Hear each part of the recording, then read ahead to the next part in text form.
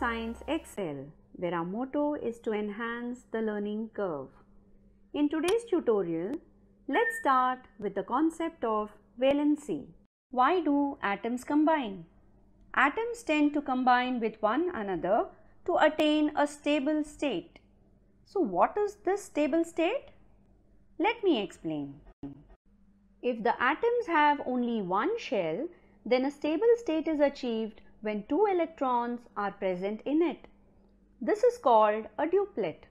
But if the atoms have two or more than two shells, then the stable state is achieved when the outermost shell contains 8 electrons. This is called an octet.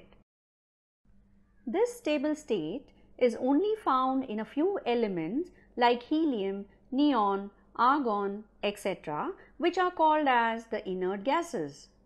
Hence, these elements do not combine with any atom.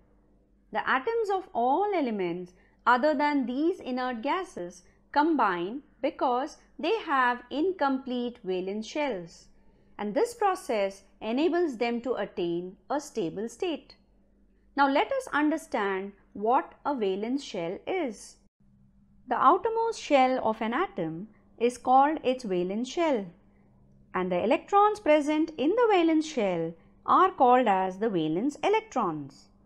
The chemical properties of elements are decided by these valence electrons, since they are the ones that take part in chemical reactions. So, how do atoms of elements attain a stable state? Let's explore. This is achieved either by giving electrons, taking electrons, or sharing of electrons with other atoms of the same element or another element. So, do you know what this concept is called as? Yes, it is called as valency. Now, let us understand this concept in detail.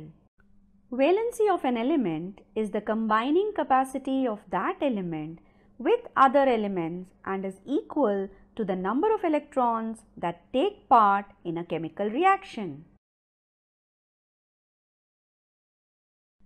If the atoms have 1, 2 or 3 valence electrons, then their valencies will be equal to the number of valence electrons, that is 1, 2 or 3. And if the atoms have 4, 5, 6 or 7 valence electrons, then their valencies can be calculated by subtracting the number of valence electrons from 8. So, we get the valencies as 4, 3, 2 and 1. Let us take simple examples to understand this concept. So, let's find the valency of oxygen. The electronic configuration of oxygen is 2, 6.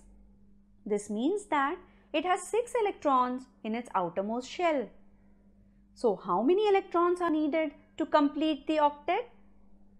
Yes, you are right if you said 2 electrons.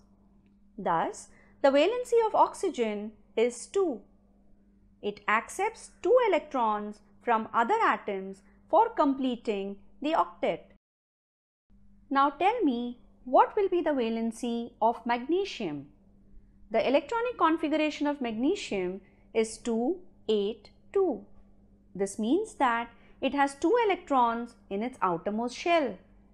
So, how many electrons are needed to complete the octet? Yes, you are absolutely right if you said 6 electrons. But which atom will give away 6 electrons so easily? So here, instead of gaining electrons from any other atom, magnesium will donate its electrons to attain stability. Hence, magnesium donates its 2 valence electrons, as gaining 6 electrons from any other atom is difficult, and hence completes its octet.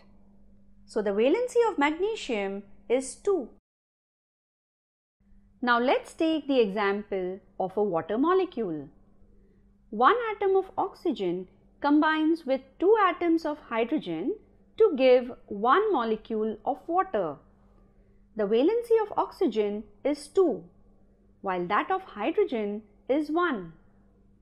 Oxygen needs 2 electrons and hydrogen needs 1 electron to attain a stable state. Here you will see that both the atoms need electrons. So one atom of oxygen combines with 2 atoms of hydrogen to form a molecule of water.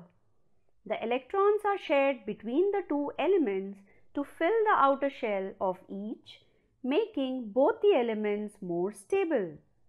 This is how atoms with different valencies combine with each other to form compounds. We encourage you to explore the summary created as a brain-friendly mind map which provides a quick insight into what we have learned. The following assessment is the key to gauge what we have imbibed. Kudos to you if you have managed to answer all. If not, revisiting the tutorial will help reinforce concepts.